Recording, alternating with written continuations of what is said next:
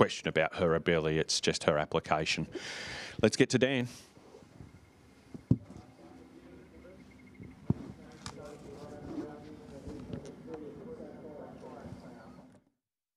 Race, open market. She's refined the favourite 360. Good support, Love the City.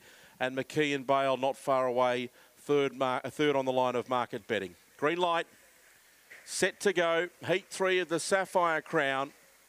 Racing, Love the City began fairly on the inside. Speed, Devil 16's trying to carve across, and She's Refined hustling up on the rail. Devil 16 found the front. She's Refined is in second. Third was Simona on the inside. Love the City. Clear then of Chic. Well back in the field. McKee and Bale last. Sweet Petite, but Devil 16 out by 3 or 4. Simona's starting to run on. They're clear then of Chic. The leader was Devil 16. Trying hard Simona, but Devil 16. Devil 16 beats Simona and Chic ran third. Fourth in was Love the City ahead of Sweet Petite, and then McKee and Bale and She's Refined dropped out to run at the rear. Time is 29 and 45.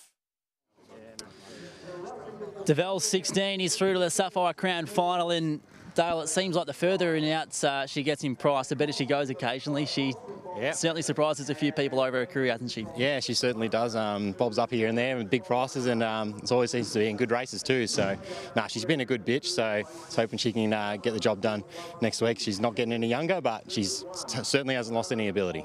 Down the back, she was obviously leading. Simona was really putting the pressure on. Did you think she might have been vulnerable to be run down, or quite confident she was going to win from there? Oh, quite confident because she runs a strong 600. I saw the 6 coming. I know when Brendan had it down here, it was pretty strong, but once she gets to the front, I don't think she's ever been run down. So, I was certainly confident once she found the top. If a team's sharp and they get around all their greyhounds and get excited anytime they go around, and especially a win, they're through to a Group 1 final, so I'm sure the whole team will be home absolutely tickled pink with that. Yeah, well, they celebrate just even Tier 3 wins and anything around the bush, let alone heat of a Group 1 race, so no doubt they'll all be here next week and pray for the best, hopefully get a good box, and yeah, if you get the job done, just be unreal, break the hoodoo. Good job, mate. Thank you. Dale Chapman there, guys. Devel 16. Known as the Wentworth Park Pro, but she's brought her good form there back to her home state down in Victoria, and she's through to a Group 1, the Sapphire Crown. Simona, probably likely to get through, given she hasn't been beaten by far in pretty good time. Yeah, absolutely. And Corey's run of seconds continues. Look, there's one dog you didn't want laying in front of you in the run was Devil 16. She's so strong, as the boys just said. She stays 600 fantastically, and I would have to agree. I don't think I've ever seen her run down on the bunny. No, if anyone's listening in at home or watching at home and following my tips in, I hope you go each way, unlike my good self, because I'll tell you what, we've run a lot of seconds tonight. Simona was a good run, got the room early that I anticipated, but Devil 16 also got the room early, and once she landed in front, as she said, she's very, very hard to run down. She's very strong and runs a strong 600. So on the bunny, she's a different sort of dog. No question. I thought probably the run of the race was Chic.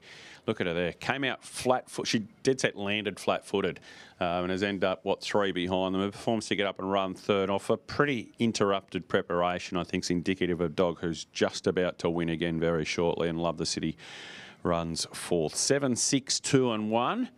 Race 10, done and dusted, 29.45. The run, we've still got 2 to go. We were going home this time last night, Corey. Hang around, though. Hopefully 2 more winners.